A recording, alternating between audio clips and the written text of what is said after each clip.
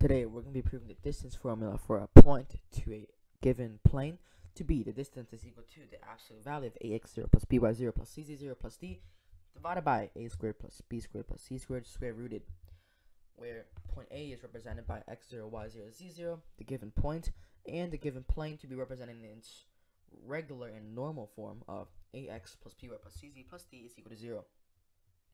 For starters, we can find the plane's normal vector, which is a comma b comma c. This vector a comma b comma c will be perpendicular to any point on this plane. Furthermore, we can find another point on this plane to be point B, where point B will be represented by 0 comma 0 comma negative d over c, where I found this point through simply substituting the 0 into the two variables of x and y to get cz plus d is equal to 0, where z, after rearranging the terms, will get negative d over c. Hence, point B. And then we can connect point B to point A to form BA vector. Now, BA vector will be equal to the components of B subtracted from the components of A, which will be x0, y0, and z0 plus d over c, as z0 minus parentheses negative d over c will result in z0 plus d over c. Hence the vector of BA being x0, y0, z0 plus d over c.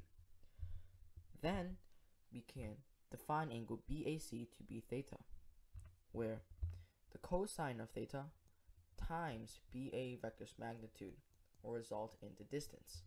And we know this because triangle BAC is a right triangle.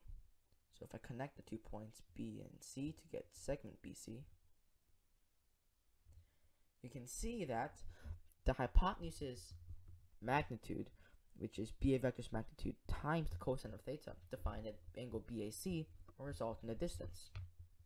Hence, from here on, we're going to be employing the usage of the dot product, as within the dot product, there is a multiple of BA vector's magnitude and the cosine theta value.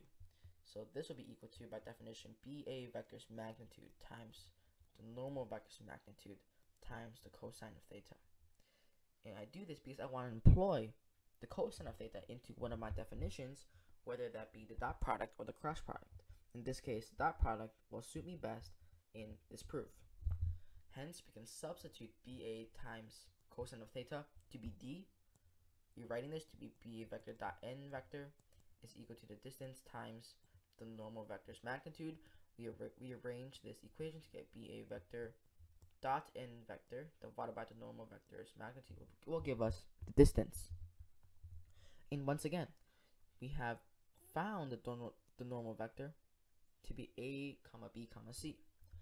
Hence, the normal vector's magnitude will be equal to the square root of the sum of the components squared, which will be a squared plus b squared plus c squared square rooted. And then BA vector dot n vector. Well, BA vector right here is equal to x0 comma y0 comma z0 plus d over c.